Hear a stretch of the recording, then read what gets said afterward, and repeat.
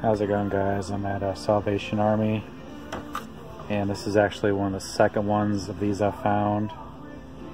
It's a Madballs, and they're really rare.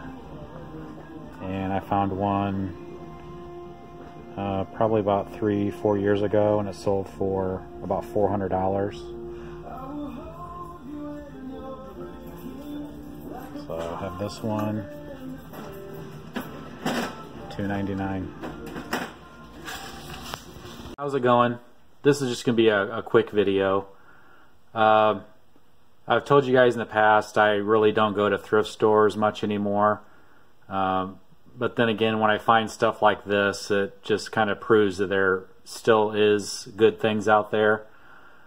A few years ago, I'd go to a thrift store, and usually I'd find at least 1 or 2 good things, but anymore it's few and far between. But I went to a thrift store yesterday and went back to the toy section, and I could not believe this was back there. There's no markings on this anywhere, so unless you know what it is, you can't really... Well, I guess you could type in Monster Bat on eBay and kind of find out what it is. But there's no markings whatsoever on this, so you don't know who made it, which country it's from.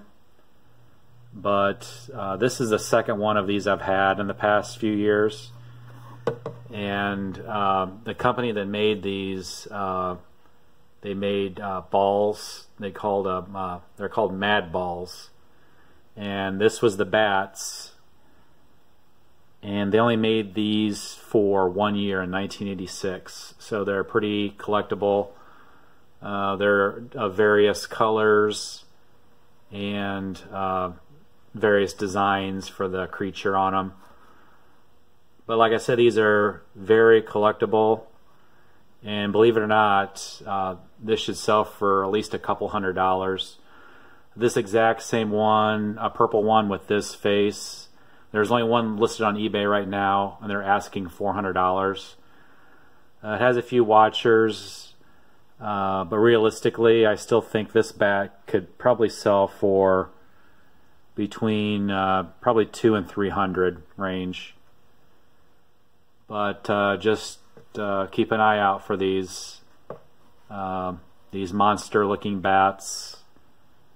And like I said, they're called Madballs, and this is the Madballs bat. Thanks for watching, and see you next time.